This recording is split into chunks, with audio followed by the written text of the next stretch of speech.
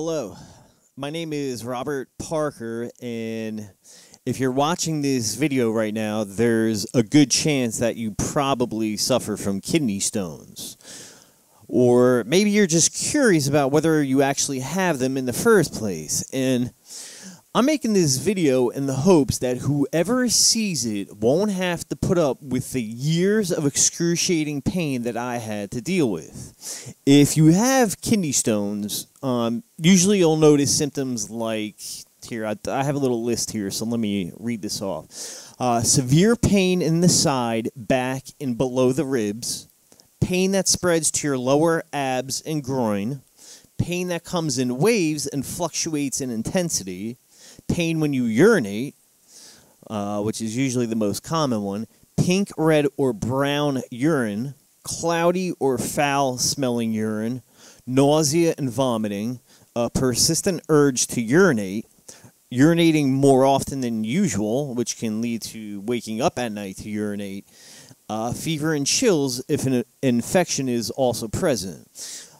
Now, you might see a doctor and hear various different things about this problem, and a lot of doctors I saw said that my stones were probably small and would pass on their own. But month after month, I kept dealing with this pain, and it was getting worse and worse, and I was seeing blood in my urine. And I kept telling my doctor about this, and he just said, drink more water, try to flush out the stones, because they should leave on their own.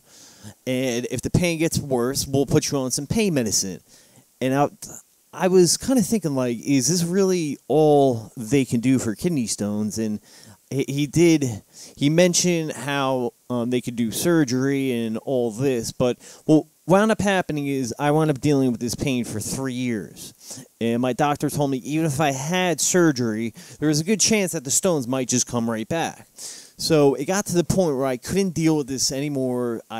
I was afraid to have surgery because I felt like if I get surgery and the stones come back and I have to deal with this after surgery, I'm going to be really angry. So I basically went on a research spree and started searching Google for anything and everything I could find about kidney stones. And I wound up finding this guy online whose name is Joe Barton, and he had this report that he was charging for online, and I wasn't really feeling his website at first, but I wound up buying the report because I was desperate, and I was going through it, and he had this recommendation about mixing a very specific beverage with a very specific vegetable and making this into a concoction that you drink.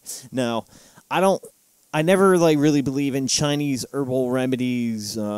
You know, some people believe in like homeopathic medicine and all that, but the point is the chemistry behind this guy's this technique he uses. If there's one thing I understand, it's chemistry, because that's what I took in college, and this made perfect sense to me. And I tried it out, and I have not been having any pain now for months. So if anybody's dealing with this problem, and if you have tried a lot of different things, I'm telling you, pick up this guy's report. I'll leave the link for it in the description of this video.